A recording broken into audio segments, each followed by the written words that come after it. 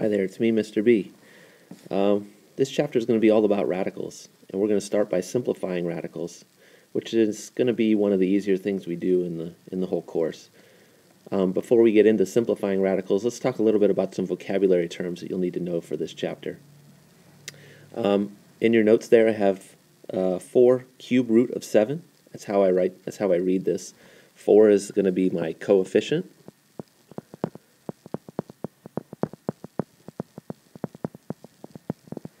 And that's the big number out front. So when I say something like 5x or 10x, the 5 or the 10, that's the coefficient. Same thing goes here. The big number that's out in front of the radical, and that's the check mark looking thing. The thing that looks like a check mark, or some people call it a square root symbol, is actually called a radical in general terms, because I can have things other than a square root. Like in this case, this is a cube root, and I know it's a cube root because of the 3. And that little number that's written up there at the top of the radical, in the corner there, that's called the index. Or you'll also hear it referred to as a root. The index is kind of the technical term for it. Root is kind of another term you can use for it. So that's that term right there. And then the big 7 inside the radical, this is called the radicand. Okay, and in this case I say it's 4 cube root of 7. Now let's say I had something like that, and that would be the square root of 5. Now notice that there's no index written there. There's no number in the check mark where the 3 would be here in the example. If there's no number there, it's a 2.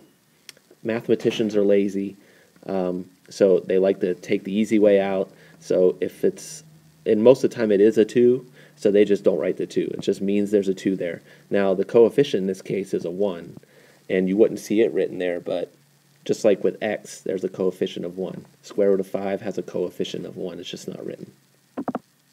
Okay, so let's simplify a radical. We're going to simplify the square root of 72x cubed y squared. All right, step number 1, concentrate on the radicand. Again, the radicand is the number inside the radical.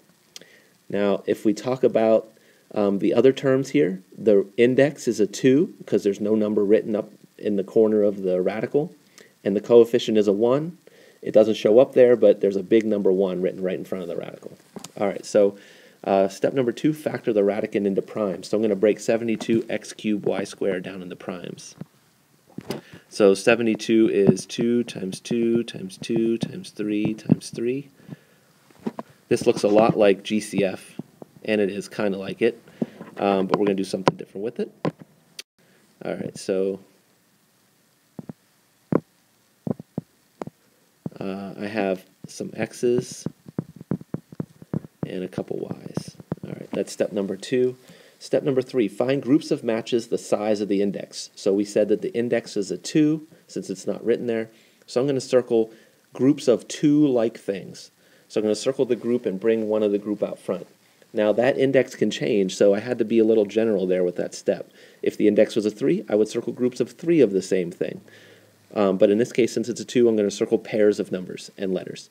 All right, so I'm going to circle, let's go ahead and circle 2 2s, 2 3s, 2 x's, and 2 y's.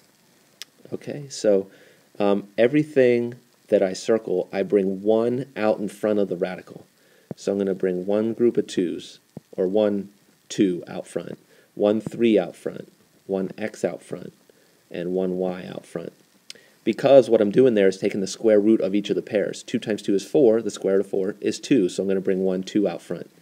All right, so step 4, whatever I brought out front gets multiplied together, so 2 times 3 is 6, times x times y, so I end up with 6xy out front.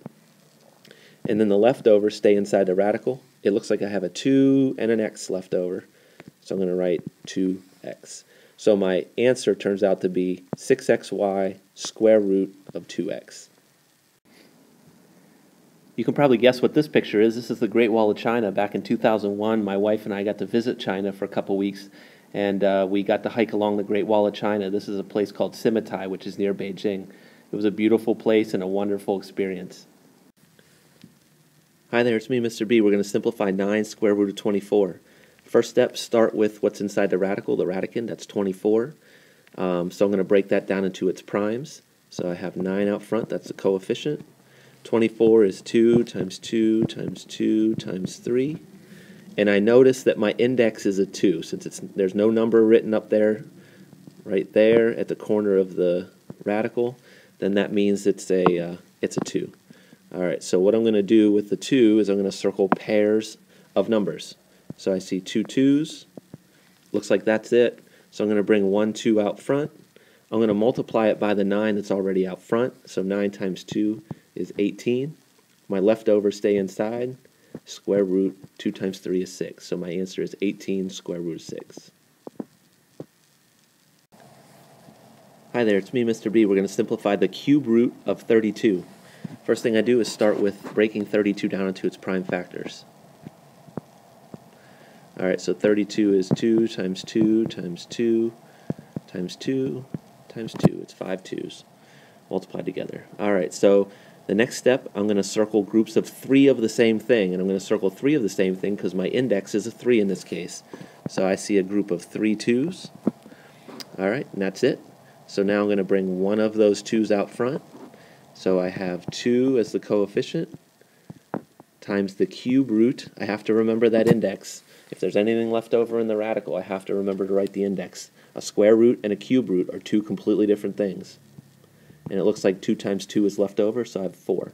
So my answer is 2 cube root of 4. Hi there, it's me, Mr. B. We're going to simplify 6 cube root of 64. Alright, first thing I do, break down 64 into its primes. 6 is the coefficient. Leave that out there for now. I have an index of 3, which I'll use later on in the problem.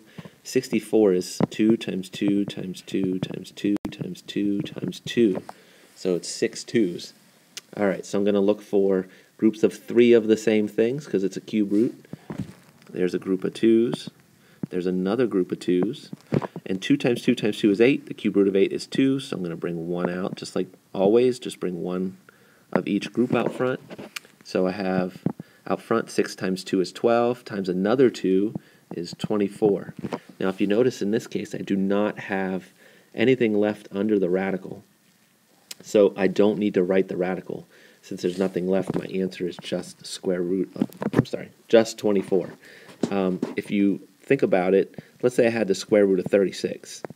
You wouldn't say the answer is 6 radical. The answer is just 6, because the square root of 36 is 6. So since there's nothing left under the radical there, you don't write it. Same thing up here. The answer is just just 24. Sorry.